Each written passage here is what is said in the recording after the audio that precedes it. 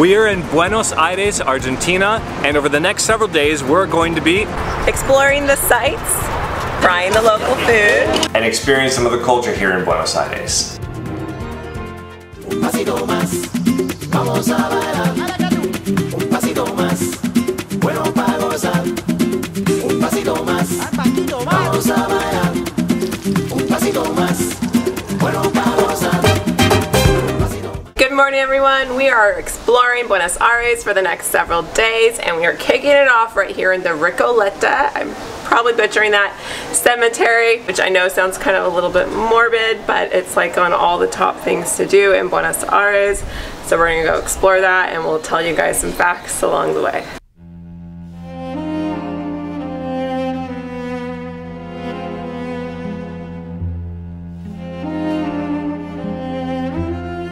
This cemetery was built in 1822 and it has over 6,400 statues, sarcophagi, and crypts, which is crazy. And I guess I could see, you know, because there's just so many of these everywhere.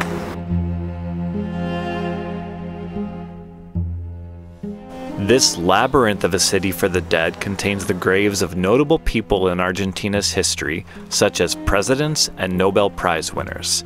It's easy to spend a lot of time here as it stretches for 14 acres and is so eerily beautiful.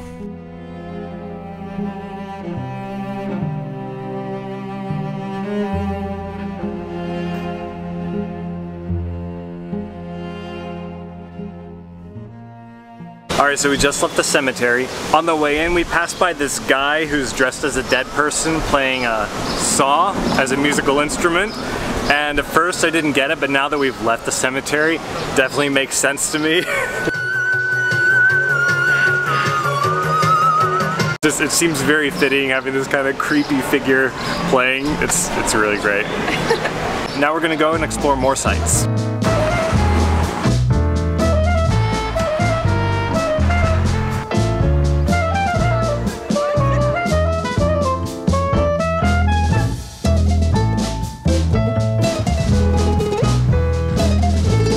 One thing we're running into since we've been here is that there's lots of closures around the holidays.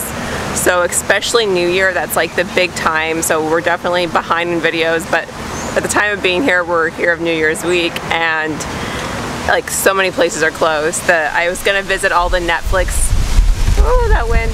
I was gonna visit all the Netflix street food locations for Buenos Aires, but like one of them is closed. We tried going to one yesterday and that was closed.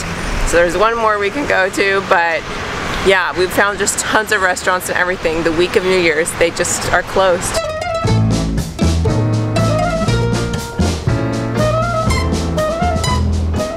Luckily for us, the next day we were able to head to one of the Netflix street food famous restaurants just outside of Buenos Aires.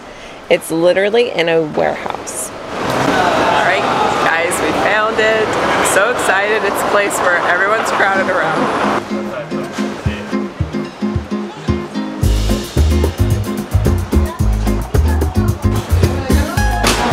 ¿Cómo están? Bien, ¿y tú? Bienvenidos. Gracias. ¿De dónde vienen? De Estados Unidos. Wow, bueno, bienvenidos. ¿Van a comer aquí con nosotras? Sí. Gracias. ¿Qué les parece? Nos gustaría probar las tortillas. Muy bien. Verdura, onion and cheese. Okay. Perfecto. Gracias. Okay, guys, so we just got our first thing. We're waiting on the tortilla. This is an empanada with a bunch of vegetables. Ooh. ¿Qué es? Spicy. ¿Es chimichurri No, or? se llama shahua. Shakwa. Shahua. Es- Tomate, un chili, que es locoto. Ah, okay. Un ají típico del norte argentino. Y una hierba, que en este caso es huacatay. Okay. Tomate, locoto y huacatay. Okay. Hey, Pica, pero gracias. pica suave. Okay. I'm gonna try it with the sauce.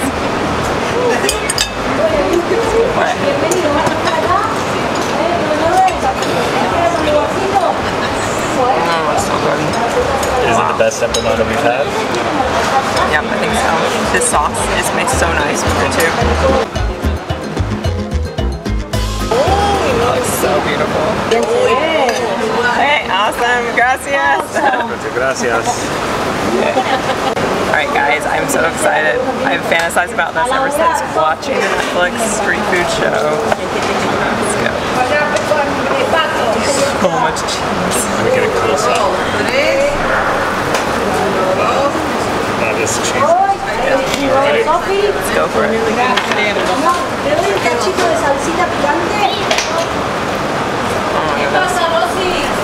That is literally heaven. It's so good, honey. You're gonna love it. Lived up to the expectations from Netflix.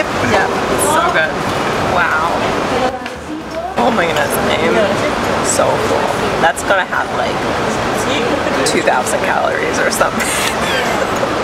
Guys, that was awesome. It was just like the Netflix show depicted. They definitely work together and they seem like they have fun. It's really great customer service too. They joke around with the customers and like are very like personable. Wow. Well, look at that cheese. If you haven't seen the Netflix documentary, definitely go take a look. It will make you want to come to Buenos Aires just to try this. Yeah, it definitely did that. So of all the Netflix ones we had to miss, we're glad we at least got to go to this one. It was awesome. Food's amazing. So good. We are about to do something that I am super excited about. We are about to go tango dancing. Well, it's like a tango dance night Airbnb experience, which we've never used Airbnb experiences before. So not really sure what to expect, but as I understand it, we're gonna be learning tango and also kind of learning about the history of it. It has kind of a special meaning to us, I think, because we really got into ballroom style dancing when we were first dating so many years ago, and tango was one of those that we did it a little bit, but we never were really that good at it. We did mostly the American style tango. So we've actually, for a long time, we've talked about being able to do this and seeing Argentine tango, which we have seen here.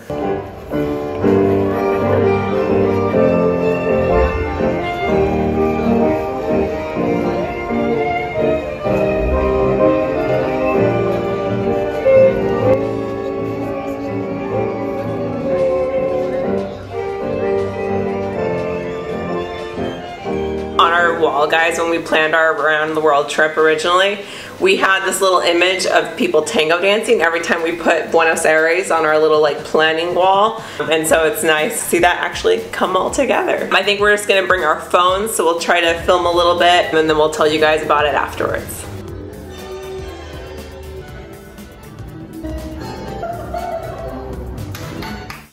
It is the next morning and I wanted to fill you in quickly before we head to our next activity on the tango dancing last night. It was really nice, honestly, a great first experience with Airbnb experiences. I went to essentially this dance studio and there was this woman who literally was trilingual and kept switching between those 3 languages throughout the whole class, which was crazy. They taught us like a little dance routine in addition to just some of the basics.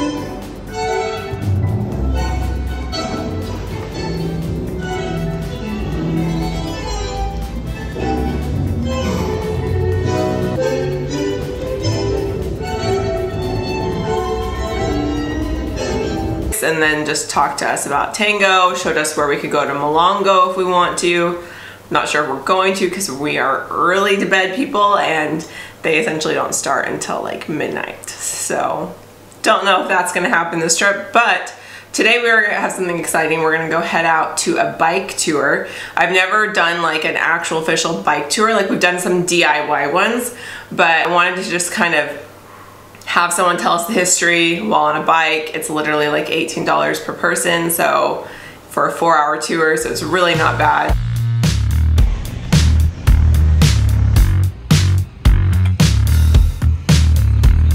Okay guys, we're on our walking tour. We're in the La Boca area. Well, biking tour. Or biking tour, yeah.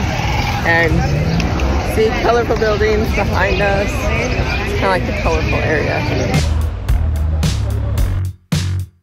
La Boca. it was a madhouse. Like we didn't even film much because you're literally so crowded with people and everyone's just trying to get photos by the colorful buildings, and that type of thing is literally like our idea of a nightmare where people just go to get Instagram shots. So, whew, got out of that.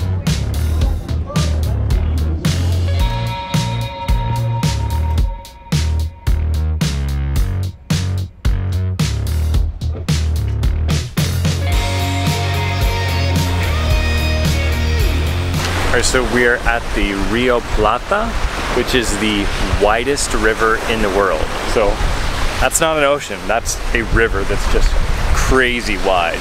And I think at some point on the other side of it is actually Uruguay.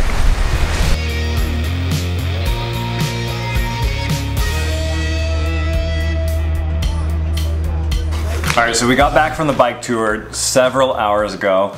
We were honestly a little disappointed. It just felt like a long bike ride through the city. There wasn't a ton of explanation, but it was still nice to just do a little exercise and see some parts of the city.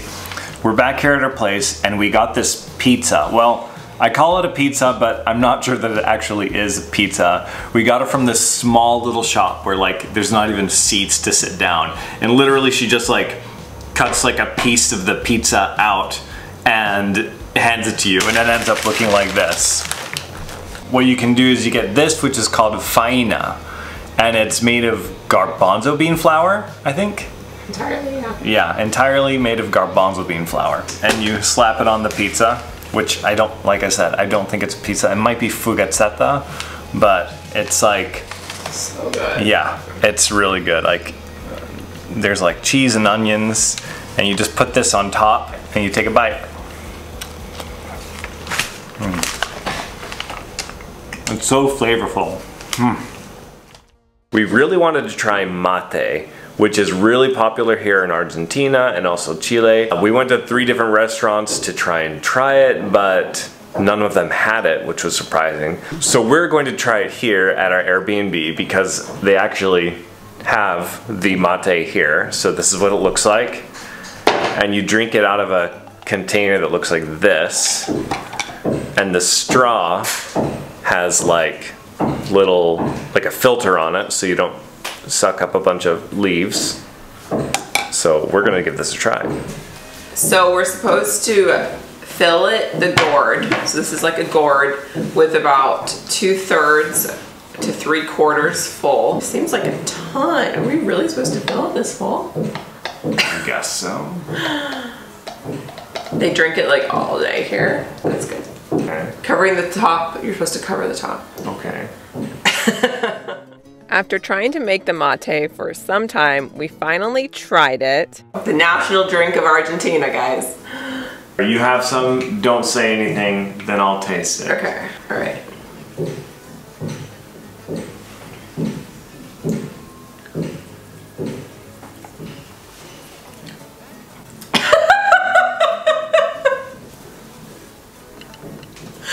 That is like so powerful, right?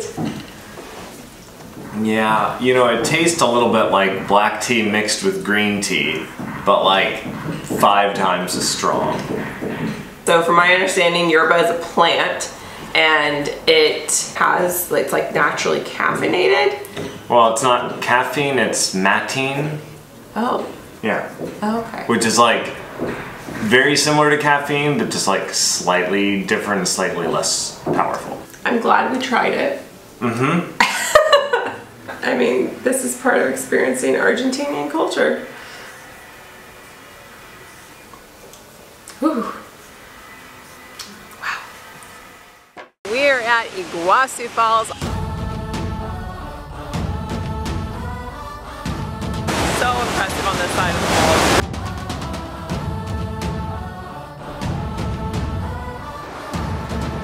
Hi. Whoa.